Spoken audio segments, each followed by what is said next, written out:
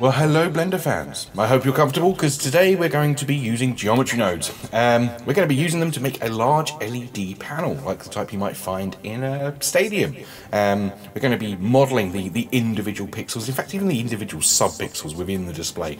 And it creates a really nice effect when the camera's quite close to it.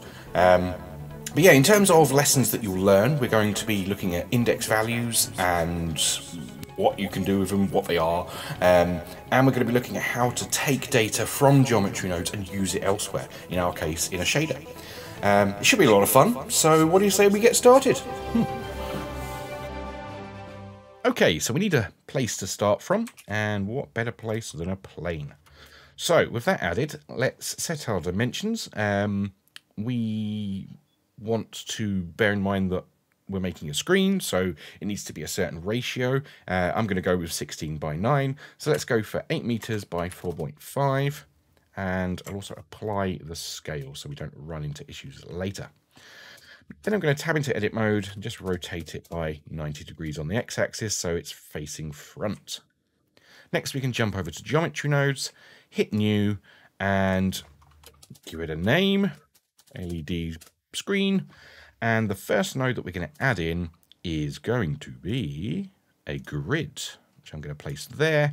And I'm also going to add in a join geometry node, like so, because I want to see both the grid and, at least for now, our original plane. Then I'm going to jump over to wireframe mode so I can actually see what I'm doing. And yeah, let's configure the grid to match our plane. So it's going to be 8 meters by 4.5, and we need to rotate it. So we're going to bring in a transform node, and we'll just rotate that along the x-axis like we did the other one. Perfect. Now our grid matches our plane. Now, if you're wondering why are we making sure that we've got this plane in the background, because I'm actually going to disconnect the plane now and not even use it. However, later on in the material, we're going to be borrowing the UV map from that original geometry, so it all needs to match up. Okay, so on the grid, the amount of vertices will essentially be our resolution. So you could go for something like 1280 by 720. Problem is, once we start adding in all of the pixels, that's going to be a little bit excessive. And honestly, if you're looking for a more high definition display, I'd recommend a completely different workflow, just doing it via a shader. So we're actually going to go a lot less than that. So let's divide that by 4. Divide that by 4. So 320 by 180. Yeah, that should be okay. Okay, I've just reorganized my working space a little bit here to make it a bit easier to see on recording. But yeah, the next stage is we want to replace each of these vertice points of the grid with 3 sub-pixels, an R, G, and a B sub-pixel, which forms a single pixel. Yeah. So let's model one of those little sub-pixels, and to do that, I'm just going to use a plane and shrink it down and rotate it and get it to roughly the sort of size we need. Cool. Now, the reason I'm using a plane is for performance. You could go as detailed as you want with this pixel, make it any shape you want, even go as far as the casing and the glass or not the glass, but the kind of outside of the LED. But yeah, for performance reasons, I'm just making it a square, because unless you're getting literally pixel close, you're not going to be able to tell the difference anyway. So let's call that object a pixel, like so. Let's just name this as display. I'm also going to hit this little pin icon because I don't want the node graph to disappear if I happen to click away from the object. And we can hide the pixel for now, but what I will do is grab it and drag it into our geometry nodes. So now we can reference it as needed. Awesome. Okay, so as I mentioned, we want 3 sub-pixels per one of these, whatever you want to call them, these vertice points within the grid. So to do that, I'm going to get a mesh primitive, where have you gone? A mesh circle. There we go.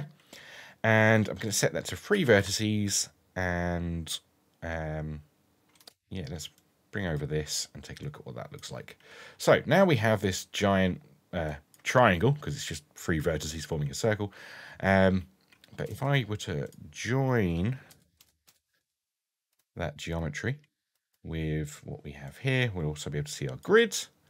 And now we can borrow this transform node that we used earlier, duplicate it, no, not the grid, duplicate the transform node, drop that in there, and now we can manipulate our little triangle.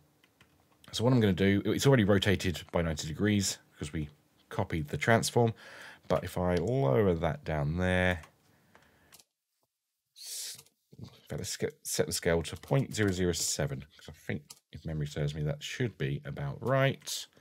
Yeah. So this isn't going to actually be displayed. We're just going to use these 3 points to generate our subpixels. Yeah? Cool. Let's create a little bit of room then.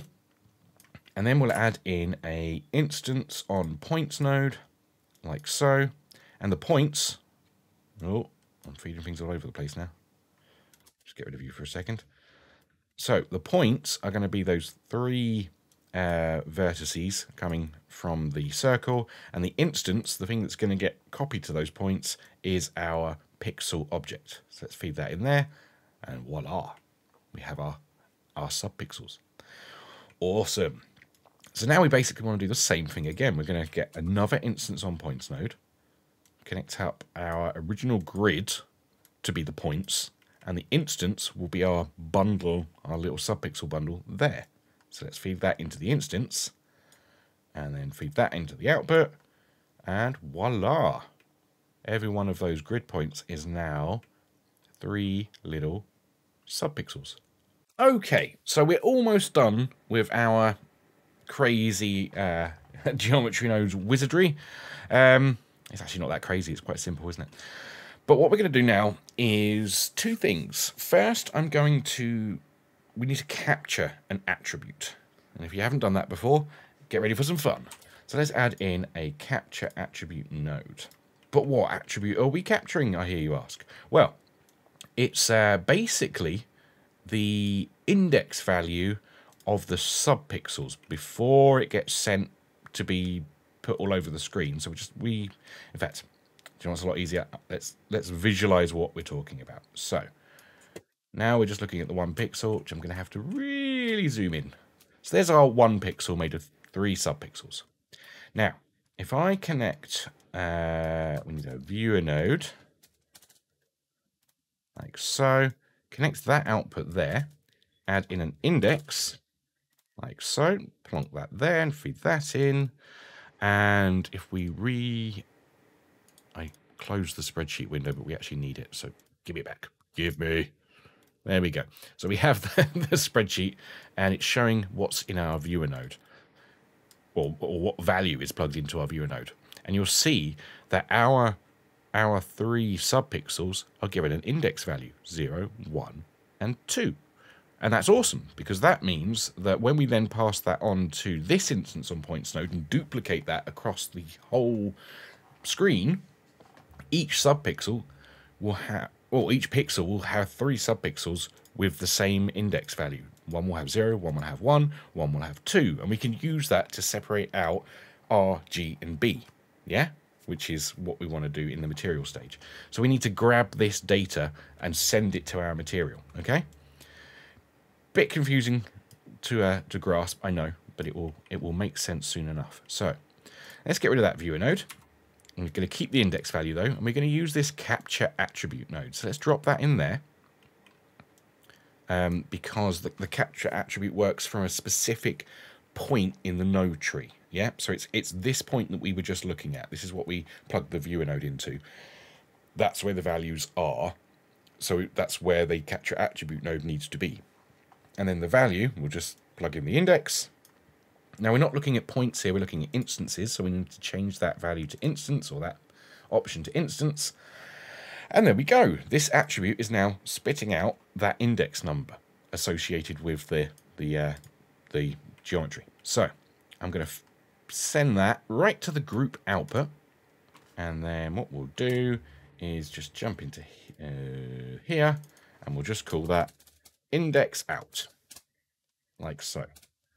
So we've sent that out. And now if we look at our modifier and go to the output attributes, we see index out.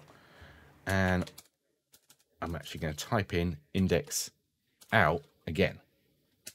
Okay, because this will make it a bit of data that we can access elsewhere. You know, sometimes you might type in like a UV map, or you might create a vertex group and call it grass, and you can reference that. It's the same principle, but you need to give it a name. So we have our index. The final step for the geometry nodes, I don't know if you've noticed, but my viewport is behaving terribly, and I have a fairly decent machine. And it's because each one of these things is essentially separate objects. Yeah, so that's, well, I'm not going to do the math, but that's a lot of objects. So we're going to do the geometry nodes equivalent of highlighting them all and pressing Control-J to make it a single mesh. And the way you do that in geometry nodes is realize instances. So I'm going to put one there. So each cluster gets turned into a solid mesh. And then I'm going to put one there. So the whole thing gets turned into a single mesh. And now, yay, viewport is performing great. And that is literally the end of the geometry node stage. Okay, so it's time for us to look at the material. So for that, we're actually going to need to grab the old pixel again. Where's it gone? There, because I forgot to give it a material. And we'll call that, LED. And then let's jump over to the shading tab. We can hide that again.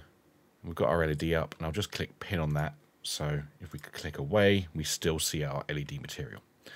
Cool. All right, let's jump into rendered mode. Like so, and I'm also going to turn off the, what do you call it? Overlay, is it? Whatever. The orange stuff. But you can still see all our pixels are there and ready for us to do something with. So let's get rid of the principled shader because we don't need that. All we need, in fact, is an emission shader, which I'm going to plug in there. And then I guess we need an image. I probably should have prepared one. So yeah, give me a sec. Many unbearable hours later. Okay, so some random flowery wallpaper that I found in my images folder. That will have to do, I guess. Hopefully it's 16 by 9. It is good. So I'm going to feed that into the emission shader. And, oh. Yeah, well, yeah, that's not working, is it? And I'll tell you why. It's because we don't have a UV map. It doesn't know what it's doing. So what we're going to do is, as I mentioned way at the start, is borrow the UV from that first plane that we made, the one that we used as a guide to form our grid of vertices. Yeah. So the way to do that is input. Not that, no, it's an input attribute. Sorry, there we go. Geometry is what we want, yep. And here we're just going to type in UV underscore map. And then feed that vector into there. And voila, we have our display. Now you will notice, because of the way some of our pixels have spilled out, the UV map's a little off. So we can fix that by adding in a vector transform node. No. Vector mapping. There we go. Vector mapping node. And we can just make small adjustments as needed. So maybe the scale needs to be like 0.1.01.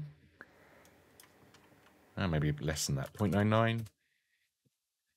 Let's make it slightly bigger.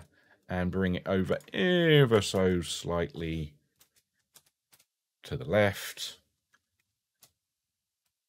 Just want to make sure it's not spilling over. Yeah, there we go. That just about works. Cool. Starting to get somewhere. So now for the less easy but more fun part. At least that's what I'm going to tell myself. What I'm going to do is I'm going to grab that attribute node, duplicate it, but instead of UV map, I'm going to call it index out. So that should be this FAC value should be the index value that we saw or that we captured within our geometry nodes. So if I feed that through a color ramp, like so, we could now set these colors to whatever we want, and to a certain degree, they will impact our emission. You see how some of them are different, but why are they all blue, I hear you ask? Well, remember, the value is between 0 and 2. 0, 1, 2. So what we want to essentially do is we need to get that within the 0 to 1 range, because at the moment these colours don't make any sense, do they? So let's go to math, and we'll just divide by 3. And now we have 3 different colours for the different pixels: black, red, and kind of a bluey pink colour because it's falling about there. But that's easy to fix as well. What we need to do is change this to constant. Okay, and then we can just play around with this until we make sure that we're getting 3 pixels. And now it's just a matter of changing the colours to what we need them to be. So red for you, green for you, and blue for you. Red, green, and blue pixels. Perfect. Now what we want to do is grab a color mix RGB node, set that to multiply, feed in the original image, and then multiply it by this color ramp output, set to 100, feed that into the emission. So we still have the green, red, and blue pixels, but if I zoom out, as if by magic, ta-da, we have our display, which is being generated exactly in the same way that the screen that you're looking at now to watch this video is generating your image. It's all little RGB subpixels. And yeah, we've just duplicated that effect perfectly in geometry nodes. Now, for my final scene, I put a plane of glass over the front and gave it a little housing, but basically inside is exactly what we just created. I think I used little cubes for the pixels instead of planes, but yeah, you get the idea. I hope you've enjoyed this video. If you'd like to see more content like this, please remember to hit like and subscribe. And a big thanks to the Blender Guru himself for giving this video a mention. Quite possibly that's how you're here in the first place. But for now, goodbye, and I'll see you next time.